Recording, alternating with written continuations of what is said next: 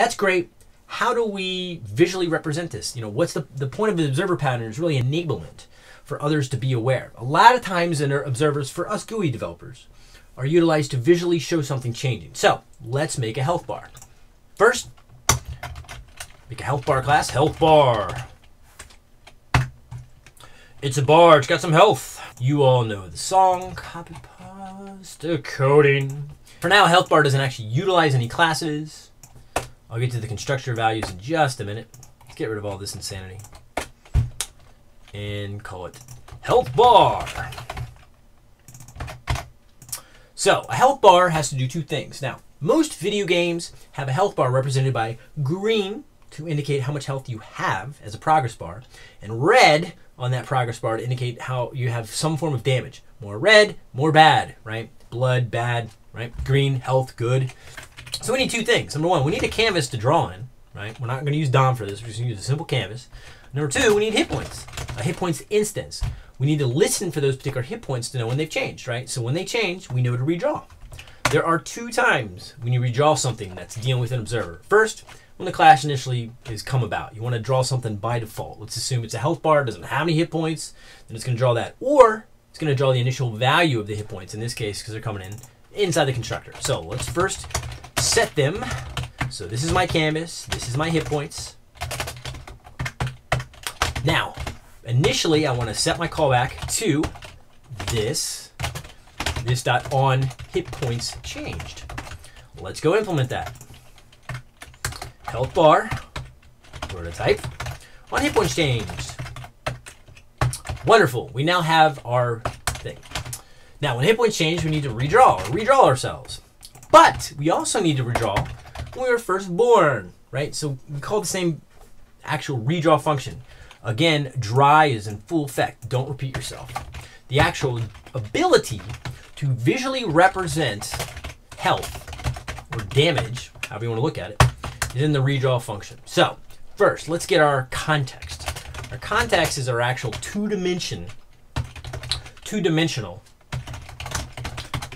surface in which we're going to draw. In this case, bitmap. We're just going to do a bunch of pixels. Number two, we're going to clear it. So every time we redraw, we want to redraw the entire canvas, which in this case is canvas width, canvas height.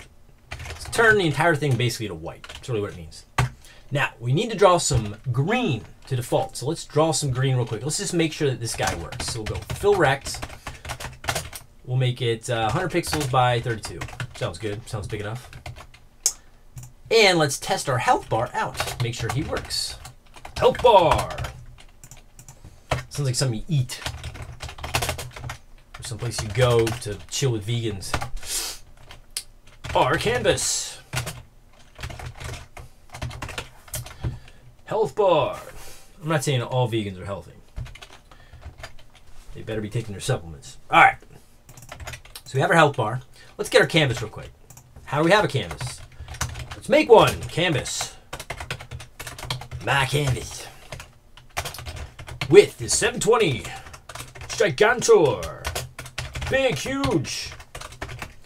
You work on commission? Huge mistake. Big, huge. I know I'm a guy and I quoted Pretty Woman. What's up with that? You're not Metro. You can't sing. Crazy. I'm crazy for feeling so lonely in my closet, coding on YouTube. I'm crazy for using a dynamically typed language when there are to stop right there. All right, so we have health bar. We have it our canvas. How do we get our canvas? Let's talk about that. Our canvas is, we don't have jQuery, so we're gonna go old school. Yo, document, somewhere in here, I need you to get me this DOM elements.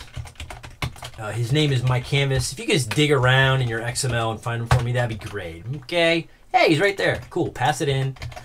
Lastly, just make sure that we actually update the actual class that comes into play, and we are too legit to quit. Let's refresh and test this guy out. Cool, so we have this black box. Fantastic. So, we now have a black box. Let's make it green. So we'll say context fill style. We're gonna do RGB. 0 means nothing or black, or 0 F means everything. Oh, I need 2 F's for green, bro. Refresh the page. Cool. We now have a green health bar. We're full health.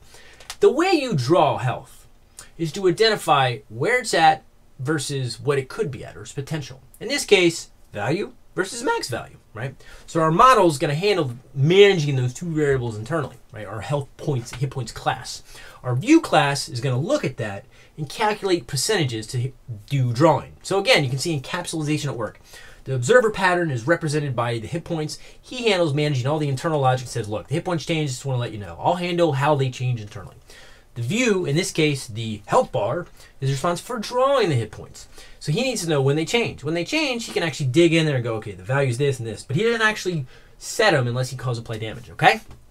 So our view needs to know what a percentage is.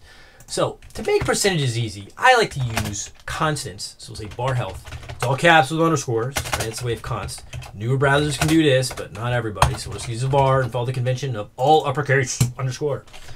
Say the bar width, not health, bar width is 100. And replace the magic numbers with good old constants, all right? 100 corresponds wonderfully to percentages, so we'll use 100.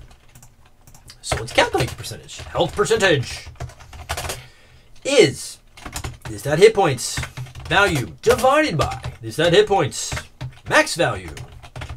Now, if it was 10 and 10, 10 divided by 10 is 1. Cool, 100%. Right? As a percentage, 1 means 100%. As a percentage, 0 means 0%, right?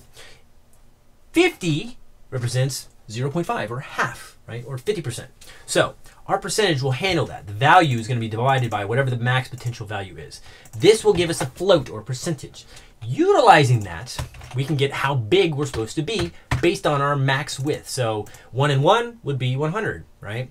If we got 50%, it would be 50 pixels, or drawn by half, or 80%, right? Whatever that percentage is. So we're going to get our width to draw is our bar width, which is how much potential room we have to draw, multiplied by the percentage. If we have full health, it'll be 100%, and this percentage will actually be 1, so 100 times 1 will be 1. However, any less than that, the green's going to go down, okay? So, by default, our width to draw is going to be what? It's going to be by default 100 because we started with full hit points. We haven't applied damage. As you can see, the green health bar is still exactly where our pixels were before. So what happens when we change health? Initially, at initial conditions, let's say our hit points initially are 5 and 10, right? It should be half. So let's refresh the page. Yep, you can see my cursor's right here. It drew half. Okay, that's cool, and that's the observer pattern. But the point of the observer is as the application's going, others who are aware and responsible for representing that data visually can know about it, and they can via the callback. You ready? Hit points, apply damage. Let's apply damage 5. So he takes half hit points gone. Boom. As you can see, it redrawed, the callback fired. The health bar registered for that callback internally inside his class. It called his on hit points change. He redrew. He refreshed the entire canvas, recalculated the percentage, and redrew it, right? Let's say we had a new function called heal. So we're going to go to our hit points and say, hit points, prototype, heal. By how much? This dot value plus by how much. If this dot value is greater than this dot max value, then set this dot value equal to the max value. We can't go over our max amount of hit points. Now that business logic is done, we are ready to tell the world that we have in fact changed, right? Controlling our inputs, that way the world can be made aware if things are changing, right? Having controlled inputs. If people started accessing value, we'd have no idea. We wouldn't have these wonderful checks in place. Be all gone, you know what I'm saying? Observer pattern, powerful stuff. Simple, most powerful design pattern you'll ever learn. How the world works on software. So let's refresh the page.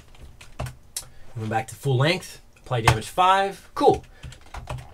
Let's go heal by 5. Oh yeah. Let's go hit points apply damage 5.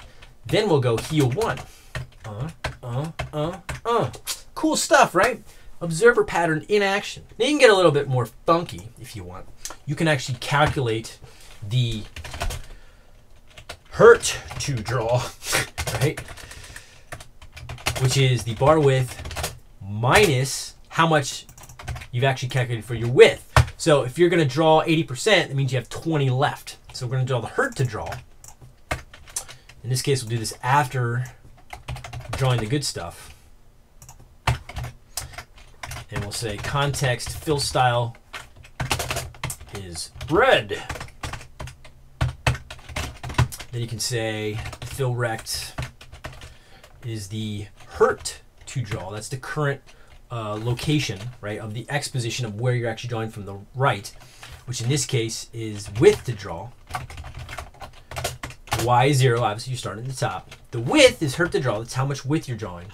And then still 32 for the height. We're always 32 for the height. So when you refresh the page, you're not going to see any red until you apply some damage, right? Let's apply some more damage. So you can constantly go down. Now it's looking more like a health bar. Let's start healing ourselves. Heal 1. Pretty cool. So that is the observer pattern in action. Now when you look at any computer program or any piece of software or any game, you're going to see that when that data changes and that text field updates, you know how it's working. It's the observer pattern in action. Somebody somewhere setting that hit points or damage or something. It's setting a change event via a callback or a message or an event, and it's propagating up to the view class to go, oh, it must have changed. I got to update myself. That is your first design pattern, using your OOP knowledge to utilize design patterns that help solve common engineering problems.